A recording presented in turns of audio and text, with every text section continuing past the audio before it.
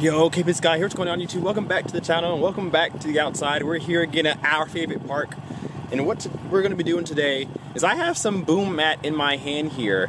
And what this is supposed to do is eliminate road noise, alleviate some vibration, and help with sound, making it sound better, less rattles, better acoustic treatment for your car.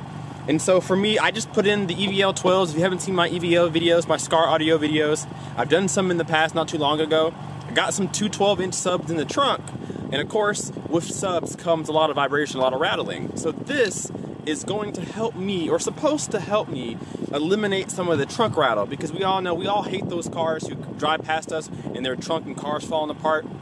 Some people find that really cool, but for me personally, I hate it.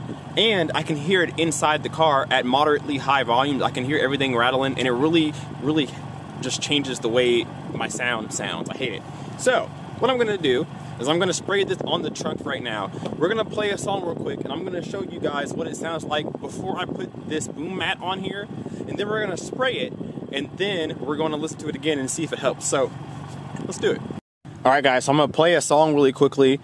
This is not a free copyright song. It's actual song off of, from G-Eazy, so I can't play it long for copyright reasons, but I'll play it just enough for you to hear the rattle of the trunk, and then we're gonna spray the trunk with the boom mat, and then we're gonna play the same song at the same volume again and see how it sounds.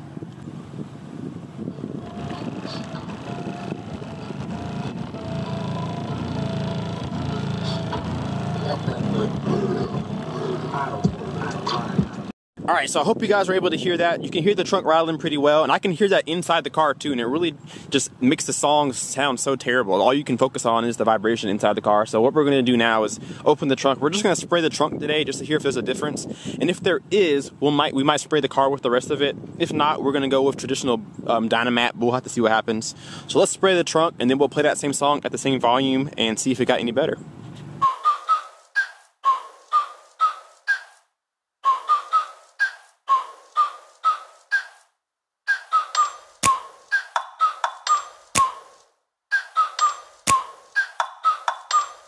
Like, ride with me if you ride with me, you can slide with me if you feel like 550 on the 5 sticky, come get high with me, that's a deal, right?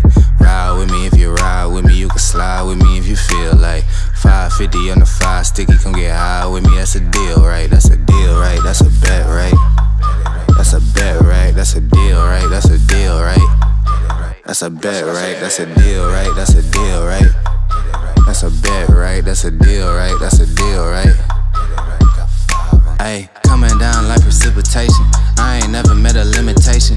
Hater plotting my elimination. Gotta go to Google for the information. I'm a superstar, so I gotta shine. Top dollar be the bottom line. Bottom feeding.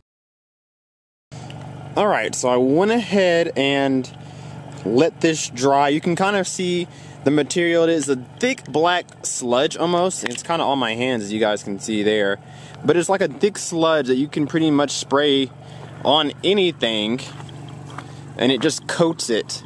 So right now we're gonna let this dry just a little bit longer and we'll test it. I went ahead and sprayed the mat that goes over top of it just to give that some even more reinforcement, but we sprayed it down here. You can kind of see what it turns into. It just completely blackens out the trunk there and gives it this really thick coating, and supposedly supposed to help dampen vibration, which is exactly what I want it for. And if this works really well, I may spray my doors with it, or if it doesn't work very well, we'll probably go back to regular Dynamat. So here in just a moment, we'll close the trunk and we'll play that same song and see how it sounds. Alright, we're losing daylight here, so let's get on with this here. So we finally got the mat back on. It's dried enough. My hands are all messy and just nasty, so we're going to go ahead and close the trunk. We're going to play that same song again. For those who are going to spray, I do recommend putting a towel here. I forgot to bring a towel.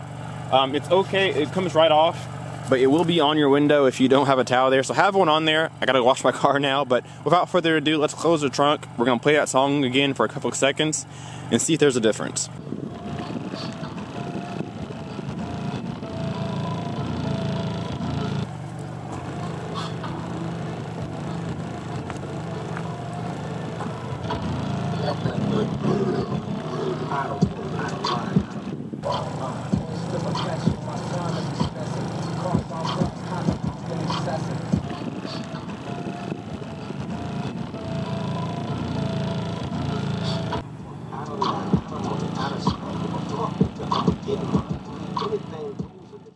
Alright guys, so we got it sprayed in, we played a song, and to be honest with you, the difference is very minimal.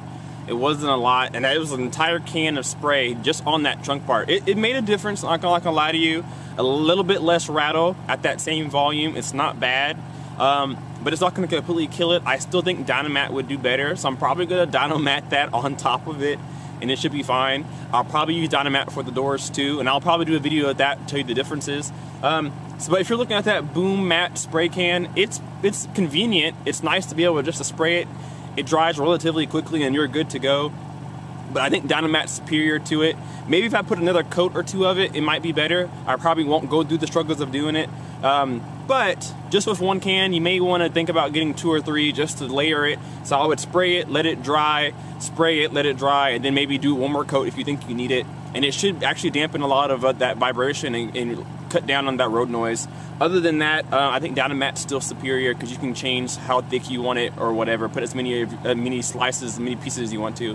But that's that. So guys, if you enjoyed this video, if you found it informative, leave me a comment down below. Would you sound dampen your car? And if you would, which would you use? Would you use the Boom Matte spray or would you use traditional Dynamat?